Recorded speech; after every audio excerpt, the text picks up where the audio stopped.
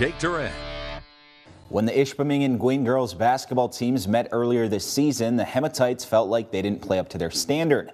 And tonight they got an opportunity to show their improvement when they went to Gwyn to take on a talented Modeltowners squad in a rematch. Let's go to Gwyn High School. Donations being collected tonight to help ease the burden placed on the Weaver family. We're going to pick the game up in the third quarter. Hematites playing well. Their two freshmen connecting here is Janessa Eagle going to drive baseline and get it to Maya Hemmer for the bucket.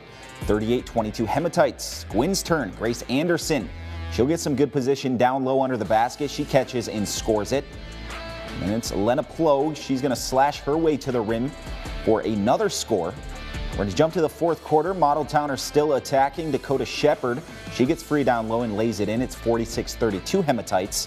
And Ishpeming going to put this one away. Addie Morton to the rack for two.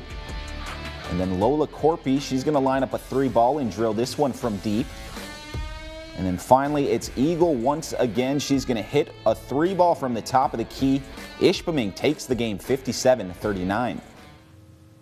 I thought we were prepared coming in. We came out a little timid in the first quarter. Made a couple adjustments. Ishpeming's ran pretty good. They blend in a 2-2-1 press. They blend in a 1-2-2-1 press, diamond, man-to-man, and they come at you with a lot of different looks. So we got to be ready when they come in at us hot. And I think the first quarter we had to settle down a little bit.